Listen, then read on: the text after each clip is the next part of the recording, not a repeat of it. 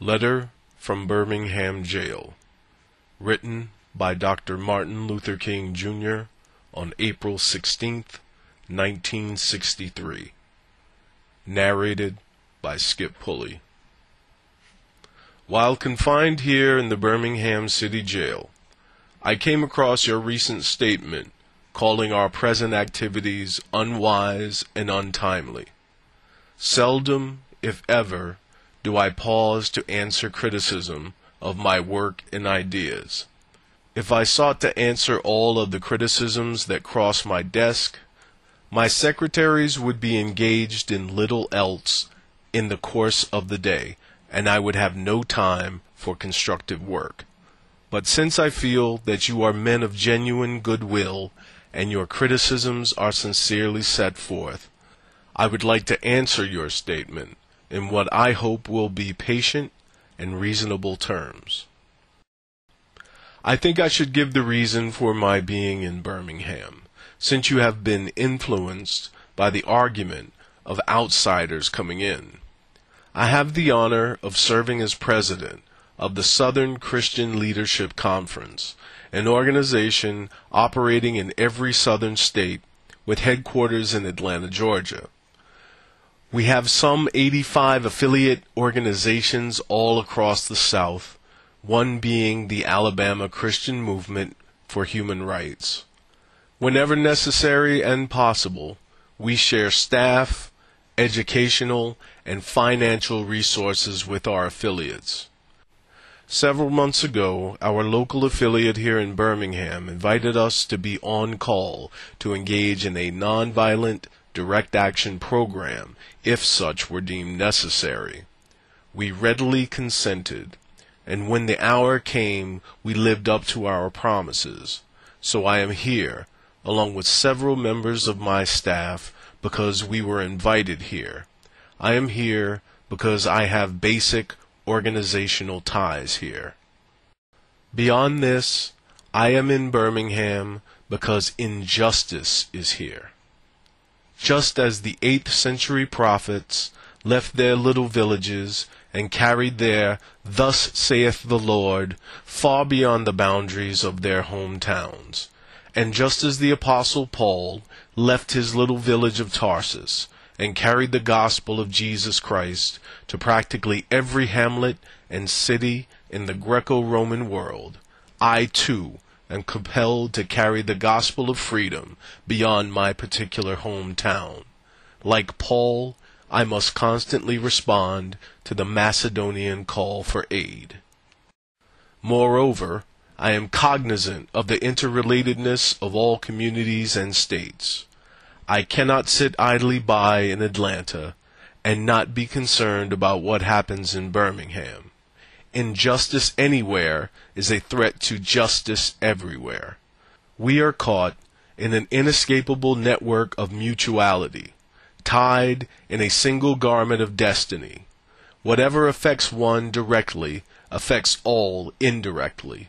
Never again can we afford to live with the narrow, provincial, outside agitator idea. Anyone who lives inside the United States can never be considered an outsider. You deplore the demonstrations that are presently taking place in Birmingham, but I am sorry that your statement did not express a similar concern for the conditions that brought the demonstrations into being.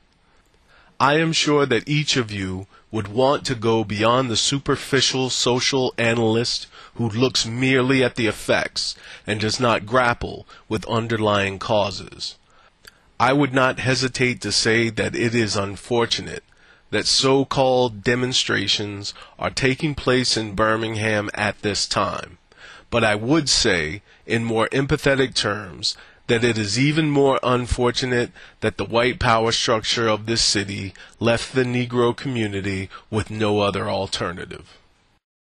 In any nonviolent campaign, there are 4 basic steps: collection of the facts to determine whether injustices are alive, negotiation, self-purification, and direct action. We have gone through all of these steps in Birmingham.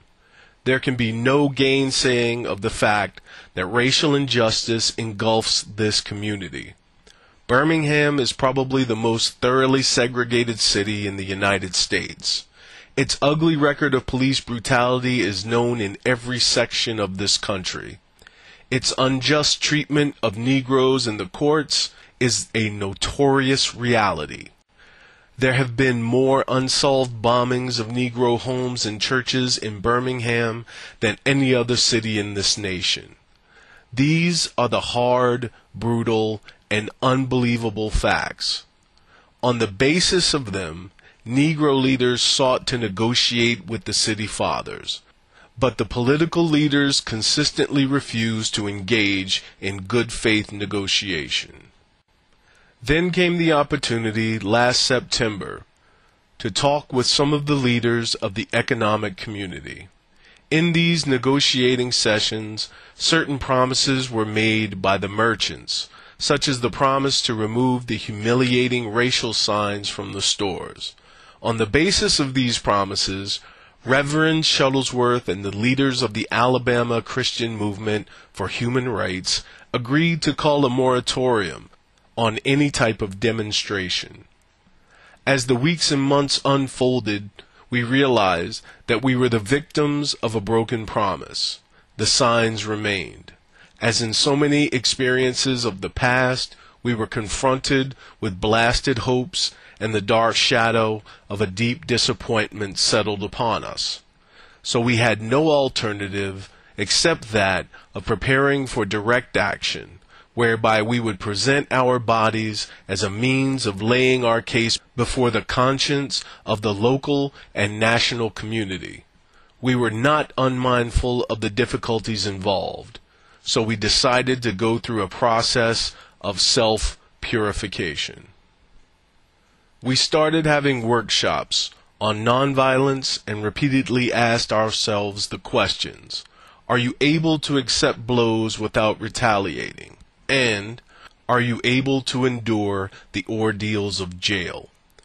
We decided to set our direct action program around the Easter season, realizing that, with exception of Christmas, this was the largest shopping period of the year. Knowing that a strong economic withdrawal program would be the byproduct of direct action, we felt that this was the best time to bring pressure on the merchants for the needed changes. Then it occurred to us that the March election was ahead, and so we speedily decided to postpone action until after Election Day. When we discovered that Mr. Connor was in the runoff, we decided again to postpone action so that the demonstration could not be used to cloud the issues. At this time, we agreed to begin our nonviolent witness the day after the runoff. This reveals that we did not move irresponsibly into direct action. We, too, wanted to see Mr. Connor defeated. So we went through postponement after postponement to aid in this community need. After this, we felt that direct action could be delayed no longer. You may well ask, why direct action? Why sit-ins, marches, and so forth? Isn't negotiation a better path? You are exactly right in your call for negotiation. Indeed, this is the purpose of direct action. Nonviolent direct action seeks to create such a crisis and establish such creative tension that a community that has consistently refused to negotiate is forced to confront the issue. It seeks so to dramatize the issue that it can no longer be ignored. I just referred to the creation of tension as a part of the work of the nonviolent resistor.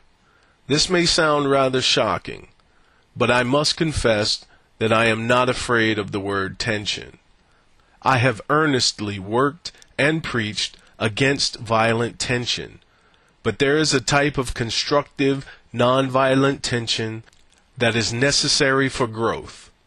Just as Socrates felt that it was necessary to create a tension in the mind so that individuals could rise from the bondage of myths and half-truths to the unfettered realm of creative analysis and objective appraisal, we must see the need of having nonviolent gadflies to create the kind of tension in society that will help men to rise from the dark depths of prejudice and racism to the majestic heights of understanding and brotherhood.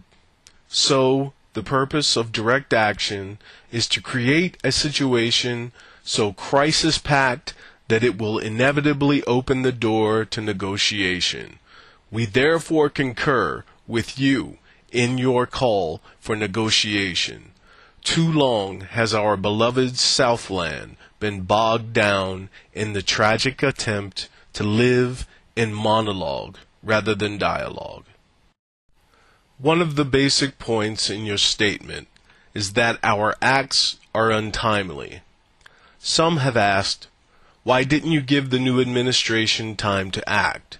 The only answer that I can give to this inquiry is that the new administration must be prodded about as much as the outgoing one before it acts. We will be sadly mistaken if we feel that the election of Mr. Boutwell will bring the millennium to Birmingham. While Mr. Boutwell is much more articulate and gentle than Mr. Connor, they are both segregationists, dedicated to the task of maintaining the status quo. The hope I see in Mr. Boutwell is that he will be reasonable enough to see the futility of massive resistance to desegregation. But he will not see this without pressure from the devotees of civil rights. My friends, I must say to you that we have not made a single gain in civil rights without determined, legal, and nonviolent pressure. History is the long and tragic story of the fact that privileged groups seldom give up their privileges voluntarily. Individuals may see the moral light and voluntarily give up their unjust posture, but, as Reinhold Niebuhr has reminded us, groups are more immoral than individuals. We know through painful experience that freedom is never voluntarily given by the oppressor. It must be demanded by the oppressed. Frankly, I have never yet engaged in a direct action movement that was well-timed according to the timetable of those who have not suffered unduly from the disease of segregation. For years now, I have heard the word wait. It rings in the ear of every Negro with piercing familiarity. This wait has almost always meant never. It has been a tranquilizing thalidomide, relieving the emotional stress for a moment, only to give birth to an ill-formed infant of frustration. We must come to see, with the distinguished jurist of yesterday, that justice too long delayed is justice denied. We have waited for more than 340 years for our God-given and constitutional rights. The nations of Asia and Africa are moving with jet-like speed toward the goal of political independence, and we still creep at horse and buggy pace toward the gaining of a cup of coffee at a lunch counter. I guess it is easy for those who have never felt the stinging darts of segregation to say wait.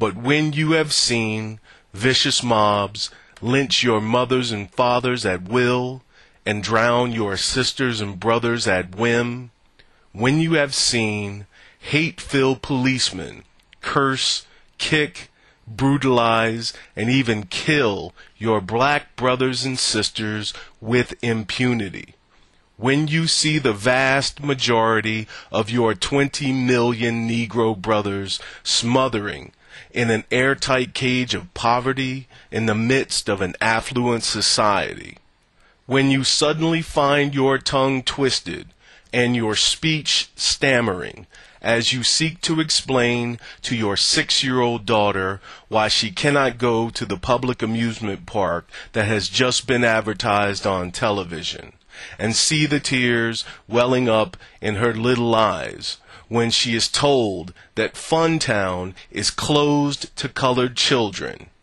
and see the depressing clouds of inferiority begin to form in her little mental sky, and see her begin to distort her little personality by unconsciously developing a bitterness towards white people. When you have to concoct an answer for your 5-year-old son asking in agonizing pathos, "Daddy, why do white people treat colored people so mean?" When you take a cross-country drive and you find it necessary to sleep night after night in the uncomfortable corners of your automobile because no motel will accept you. When you are humiliated day in and day out by nagging signs reading white and colored. When your first name becomes nigger and your middle name becomes boy, however old you are, and your last name becomes John. And when your wife and your mother are never given the respected title Mrs.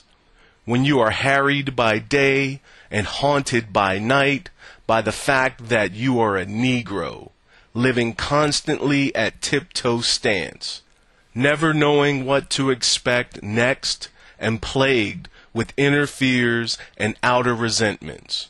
When you are forever fighting a degenerating sense of nobodiness, then you will understand why we find it difficult to wait. There comes a time when the cup of endurance runs over, and men are no longer willing to be plunged into an abyss of injustice where they experience the bleakness of corroding despair. I hope, sirs, that you can understand our legitimate and unavoidable impatience. You express a great deal of anxiety over our willingness to break laws. This is certainly a legitimate concern, since we so diligently urge people to obey the Supreme Court's decision of 1954 outlawing segregation in the public schools. It is rather strange and paradoxical to find us consciously breaking laws. One may well ask, how can you advocate breaking some laws and obeying others? The answer is found in the fact that there are two types of laws. There are just laws and there are unjust laws. I would agree with St. Augustine that an unjust law is no law at all. What is the difference between the two? How does one determine when a law is just or unjust? A just law is a man-made code that squares with the moral law or the law of God. An unjust law is a code that is out of harmony with the moral law. To put it in the terms of St. Thomas Aquinas, an unjust law is a human law that is not rooted in eternal and natural law. Any law that uplifts human personality is just. Any law that degrades human personality is unjust.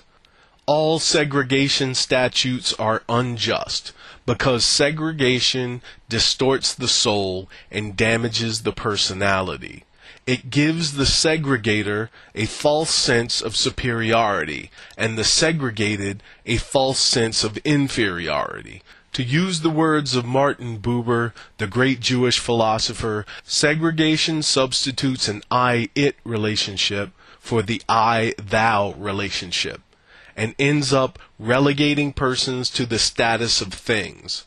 So segregation is not only politically, economically, and sociologically unsound, but it is morally wrong and sinful.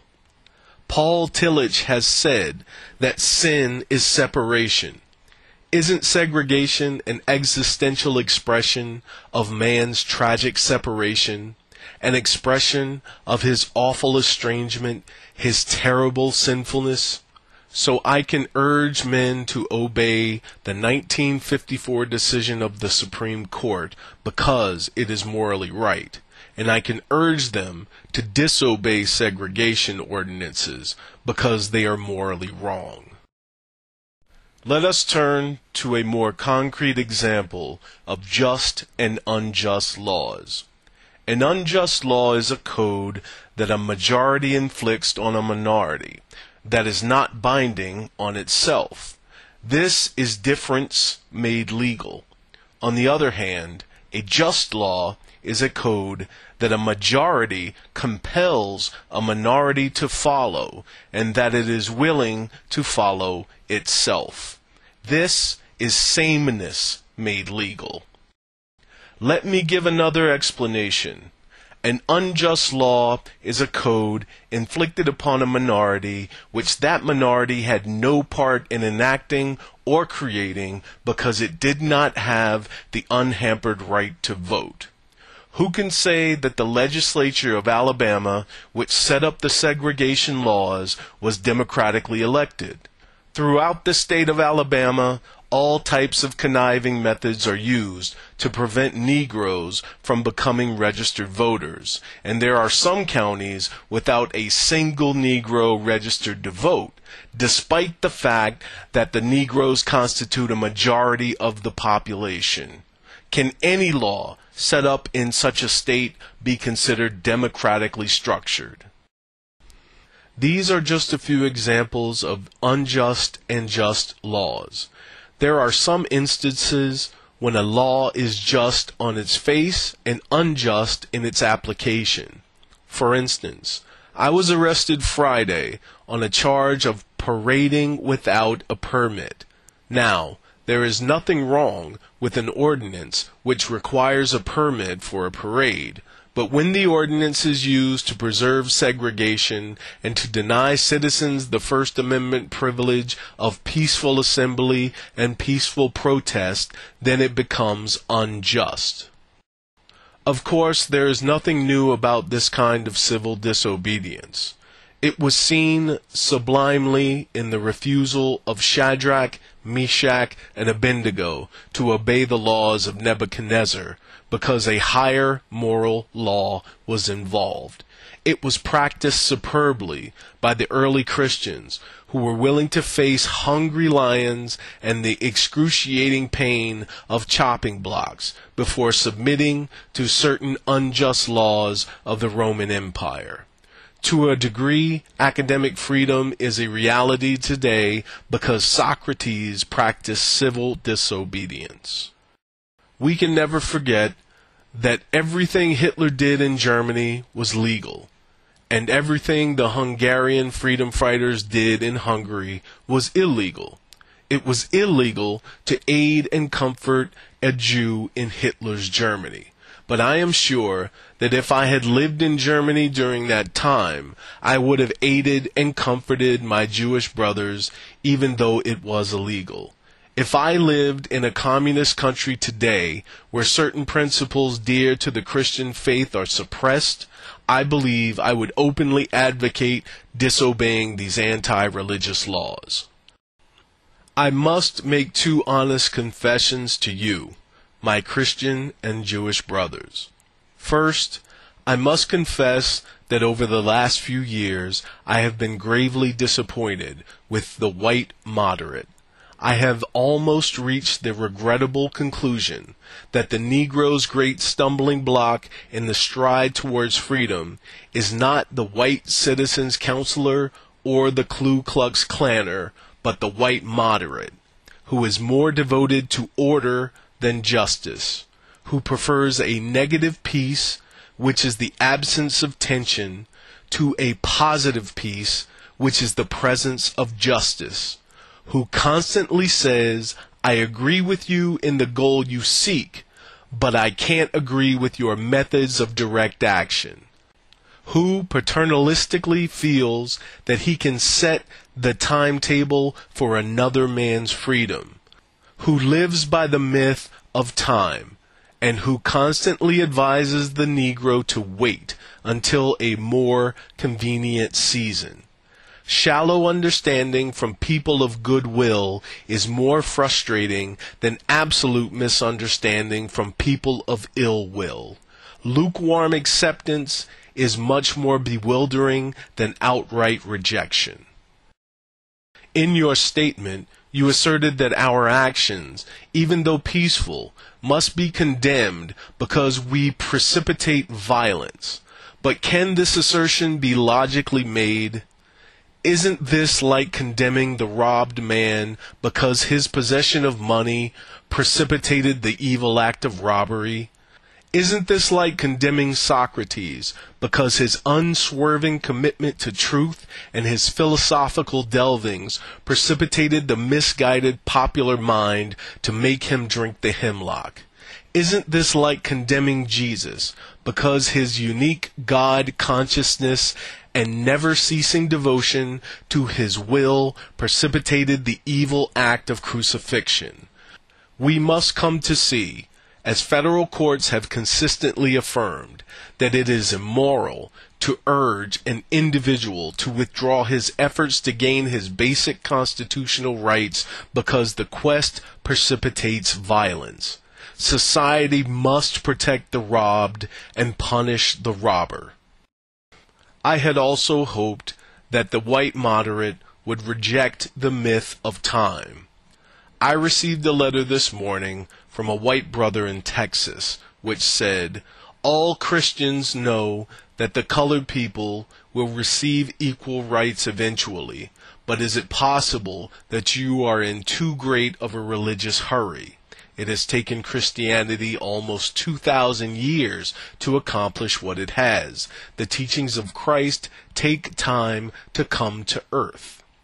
All that is said here grows out of a tragic misconception of time.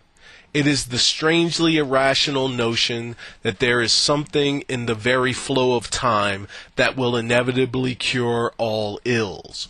Actually, time is neutral. It can be used either destructively or constructively. I am coming to feel that the people of ill will have used time much more effectively than the people of goodwill. We will have to repent in this generation, not merely for the vitriolic words and actions of the bad people, but for the appalling silence of the good people. We must come to see that human progress never rolls in on wheels of inevitability. It comes through the tireless efforts and persistent work of men willing to be co-workers with God. And without this hard work, time itself becomes an ally of the forces of social stagnation. You spoke of our activity in Birmingham as extreme. At first, I was rather disappointed that fellow clergymen would see my nonviolent efforts as those of an extremist. I started thinking about the fact that I stand in the middle of two opposing forces in the Negro community. One is a force of complacency made up of Negroes who, as a result of long years of oppression, have been so completely drained of self-respect and a sense of somebodyness that they have adjusted to segregation, and, on the other hand, of a few Negroes in the middle class who, because of a degree of academic and economic security, and because at points they profit from segregation, have unconsciously become insensitive to the problems of the masses. The other force is one of bitterness and hatred, and comes perilously close to advocating violence. It is expressed in the various black nationalist groups that are springing up over the nation, the largest and best known being Elijah Muhammad's Muslim movement. This movement is nourished by the contemporary frustration over the continued existence of racial discrimination. It is made up of people who have lost faith in America, who have absolutely repudiated Christianity, and who have concluded that the white man is an incurable devil. I have tried to stand between these two forces, saying that we need not follow the do-nothingism of the complacent or the hatred and despair of the black nationalist. There is a more excellent way of love and nonviolent protest. I am grateful to God that through the Negro Church, the dimension of nonviolence entered our struggle. If this philosophy had not emerged, I am convinced that by now many streets of the South would be flowing with floods of blood. And I am further convinced that if our white brothers dismiss as rabble-rousers and outside agitators those of us who are working through the channels of nonviolent direct action and refuse to support our nonviolent efforts, millions of Negroes, out of frustration and despair, will seek solace and security in black nationalist ideologies, a development that will lead inevitably to a frightening racial nightmare. Oppressed people cannot remain oppressed forever. The urge for freedom will eventually come. This is what happened to the American Negro. Something within has reminded him of his birthright of freedom. Something without has reminded him that he can gain it. Consciously and unconsciously, he has been swept in by what the Germans call the zeitgeist. And with his black brothers in Africa and his brown and yellow brothers in Asia, South America, and the Caribbean, he is moving with a sense of cosmic urgency toward the promised land of racial justice. Recognizing this vital urge that has engulfed the Negro community, one should readily understand public demonstrations. The Negro has many pent-up resentments and latent frustrations. He has to get them out. So let him march sometime. Let him have his prayer pilgrimages to City Hall. Understand why he must have sit-ins and freedom rides. If his repressed emotions do not come out of these nonviolent ways, they will come out in ominous expressions of violence. This is not a threat. It is a fact of history. So I have not said to my people, get rid of your discontent. But I have tried to say that this normal and healthy discontent can be channeled through the creative outlet of nonviolent direct action. Now this approach is being dismissed as extremist. I must admit that I was initially disappointed in being so categorized. But as I continued to think about the matter, I gradually gained a bit of satisfaction from being considered an extremist. Was not Jesus an extremist in love? Love your enemies, bless them that curse you, pray for them that despitefully use you. Was not Amos an extremist for justice? Let justice roll down like waters and righteousness like a mighty stream. Was not Paul an extremist for the gospel of Jesus Christ? I bear in my body the marks of the Lord Jesus. Was not Martin Luther an extremist? Here I stand, I can do no other, so help me God. Was not John Bunyan an extremist? I will stay in jail to the end of my days before I make a mockery of my conscience. Was not Abraham Lincoln an extremist? This nation cannot survive half slave and half free. Was not Thomas Jefferson an extremist? We hold these truths to be self-evident, that all men are created equal. So the question is not whether we will be extremists, but what kind of extremist we will be. Will we be extremists for hate, or will we be extremists for love?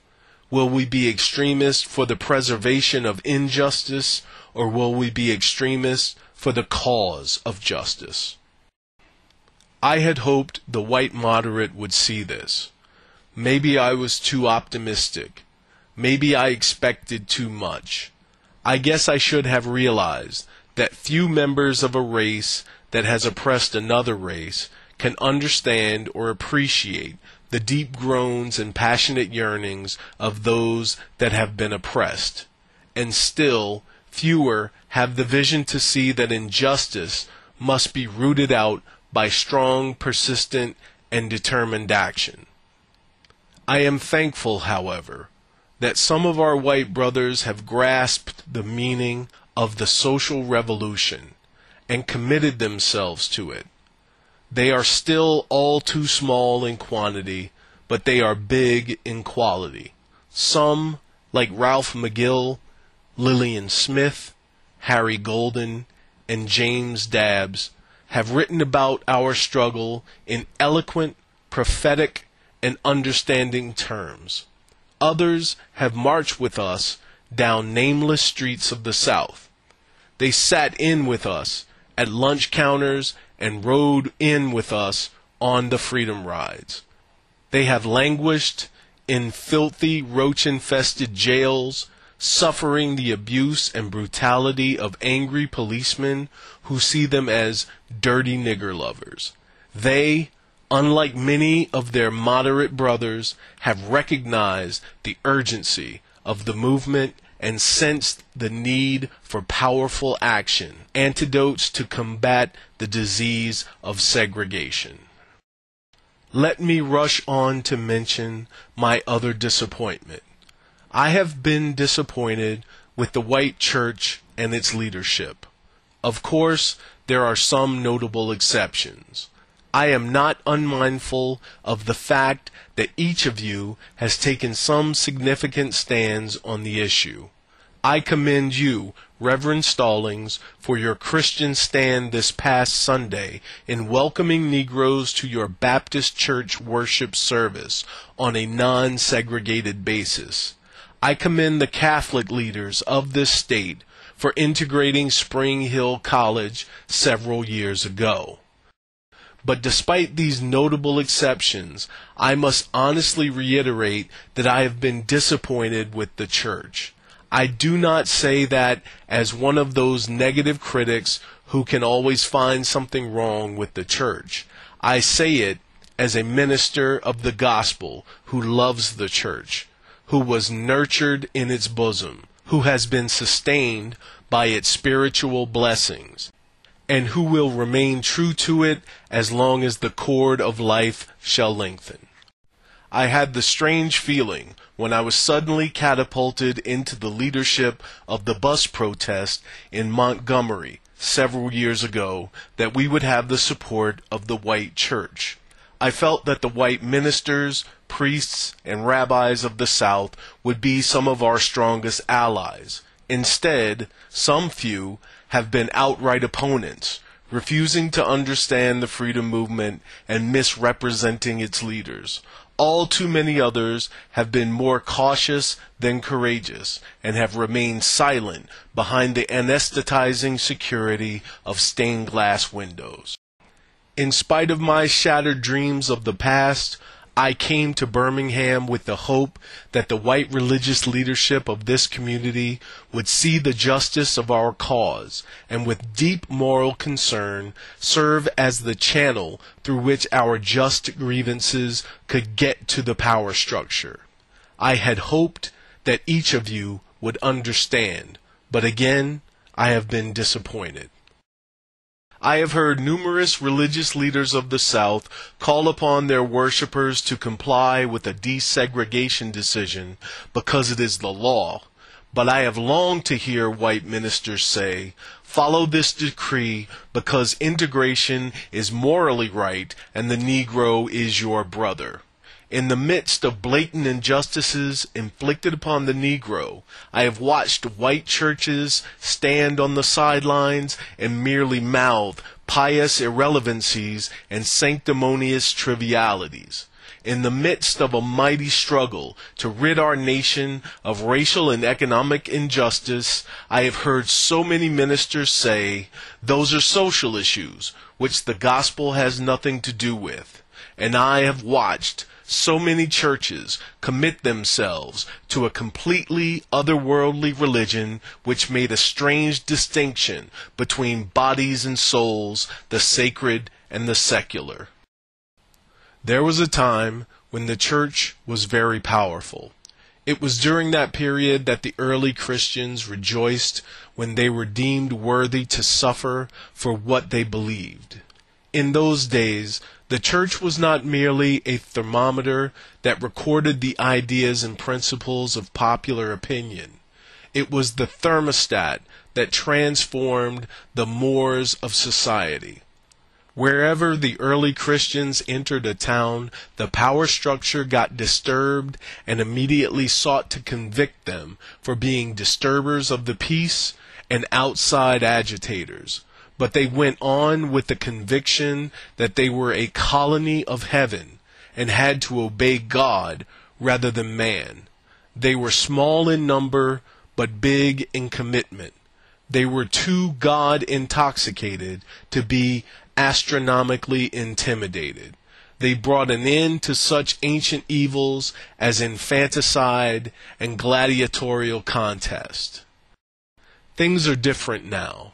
The contemporary church is so often a weak, ineffectual voice with an uncertain sound. It is so often the arch supporter of the status quo. Far from being disturbed by the presence of the church, the power structure of the average community is consoled by the church's often vocal sanction of things as they are. But the judgment of God is upon the church as never before. If the church of today does not recapture the sacrificial spirit of the early church, it will lose its authentic ring, forfeit the loyalty of millions, and be dismissed as an irrelevant social club with no meaning for the 20th century. I meet young people every day whose disappointment with the church has risen to outright disgust. I hope the church as a whole will meet the challenge of this decisive hour. But even if the church does not come to the aid of justice, I have no despair about the future. I have no fear about the outcome of our struggle in Birmingham, even if our motives are presently misunderstood. We will reach the goal of freedom in Birmingham and all over the nation, because the goal of America is freedom. Abused and scorned though we may be, our destiny is tied up with the destiny of America. Before the Pilgrims landed at Plymouth, we were here. Before the pen of Jefferson scratched across the pages of history the majestic word of the Declaration of Independence, we were here. For more than 2 centuries, our foreparents labored here without wages. They made cotton king. They built the homes of their masters in the midst of brutal injustice and shameful humiliation. And yet, out of a bottomless vitality, our people continue to thrive and develop. If the inexpressible cruelties of slavery could not stop us, the opposition we now face will surely fail. We will win our freedom because the sacred heritage of our nation and the eternal will of God are embodied in our echoing demands. I must close now, but before closing, I am impelled to mention one other point in your statement that troubled me profoundly. You warmly commended the Birmingham police force for keeping order and preventing violence. I don't believe you would have so warmly commended the police force if you had seen its angry, violent dogs literally biting 6 unarmed, nonviolent Negroes. I don't believe you would so quickly commend the policemen if you would observe their ugly and inhuman treatment of Negroes here in the city jail. If you would watch them push and curse old Negro women and young Negro girls. If you would see them slap and kick old Negro men and young boys. If you would observe them, as they did on 2 occasions, refusing to give us food because we wanted to sing our grace together. I'm sorry that I can't join you in your praise for the police department. It is true that they have been rather disciplined in their public handling of the demonstrators. In this sense, they have been publicly nonviolent. But for what purpose? To preserve the evil system of segregation.